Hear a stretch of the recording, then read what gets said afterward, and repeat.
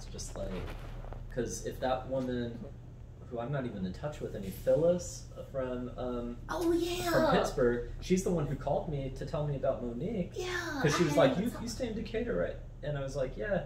She's like, I'm trying to get food to this woman at the hotel with her kids, and would you be able to maybe help out? And I was like, sure. So, but I'm not even in touch with her anymore. Like that was just, it was like she came into my life like that was really nothing briefly. but that was just for that moment. Just for that moment. Just. Wow. It's amazing the way I'm like, and Geraldine, who I don't know if you've met Geraldine.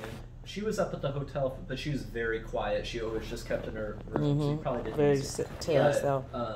The way I met her is, I was in the office talking to Lisa, the manager, one day, and Geraldine comes in. It was a Saturday, so it was like the day you had to pay. She worked there?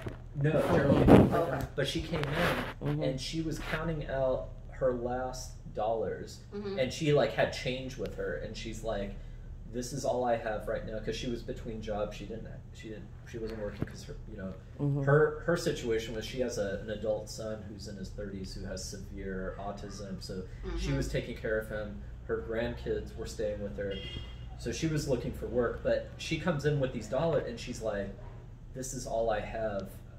And Lisa was like, you know how Lisa, she's like, I'm sorry, baby, like, that's not going to be enough for this week. And as she's talking, and I'm just standing there, and I'm thinking, like, okay, I don't even know this woman, but as a journalist, like, I'm not supposed to be pulling out my wallet right now, and, like, I'm supposed to just be watching this. Right. So as we're standing there, and I'm, like, asking God, like, what do I do?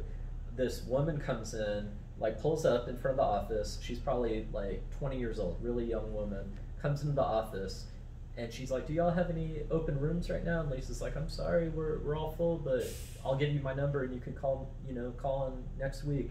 She's like, okay, thank you. And as she's walking out, she like turned around, this young woman, and she looks at Geraldine, and she's like, because Geraldine was crying. She was just like kind of quietly standing, because she thought she was going to get put out.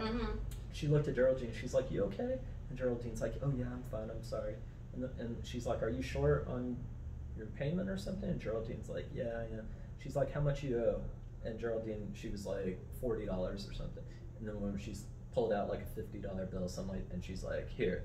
And then she went out and left. And that was, and Geraldine just started sobbing. And she's like, oh my gosh. Like, I know what it's gonna feel like.